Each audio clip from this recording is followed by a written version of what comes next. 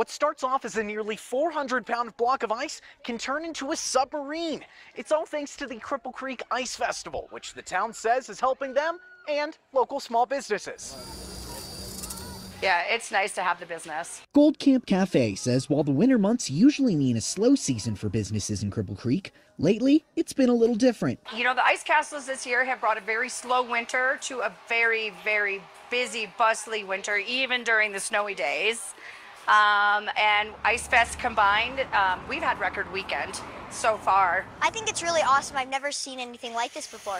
Thousands have come to the mining town for the 21st annual Ice Festival. What we do is we bring in tons and tons of ice.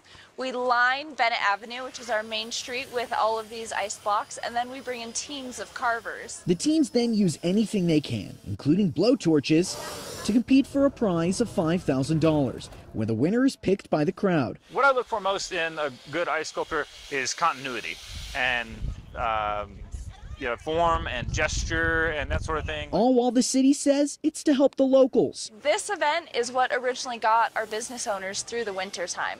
Without this event, many of them can't make it. We unfortunately were unable to have the event for 3 years during the COVID timeframe, and it was devastating for our small business owners. It's something Gold Camp is excited to see expand in the future. All my small business friends here on the block are very happy, so you know, it's great for us. The city of Cripple Creek says the Ice Festival is going to be going on until February 25th. It's free to enter and is all up and down East Bennett Avenue. In Cripple Creek, I'm Devin Karp, News 5.